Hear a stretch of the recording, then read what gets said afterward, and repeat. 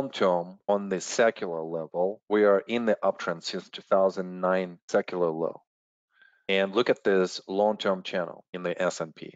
2009 low, COVID low confirms that, and then we have a bunch of overbought conditions associated with the specific regimes and with specific tops, events, and so on and so forth. Look how we are honoring this mean of the channel. How many times have we done that? And every time we do that, we have that cyclical low of sorts. And the last cyclical low that we have had was in 2022.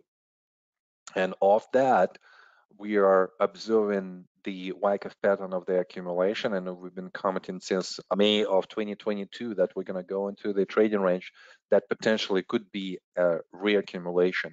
And then as we started going through this trading range, and since I believe September, October of 2022, we started calling this as a bull market.